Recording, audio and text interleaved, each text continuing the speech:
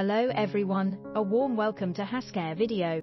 Today, we delve into a crucial topic, distinguishing between natural tiger's eye and its painted counterpart. Many of us may be oblivious to the subtle dangers that surround us daily.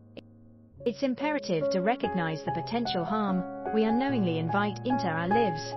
While painted tiger's eye may seem alluring with its vibrant colors and captivating shine, imagine the disappointment when it fades during a night out with friends or is inadvertently touched by a child's hug. The true harm lies beyond what meets the eye, urging us to opt for authenticity over the initially enticing but ephemeral allure of painted tiger eye, regardless of its afford. Let's put it to the test. A simple experiment with alcohol on a white silver polished cloth reveals the undeniable truth. The genuine tiger's eye maintains its color, while the painted counterpart succumbs to fading.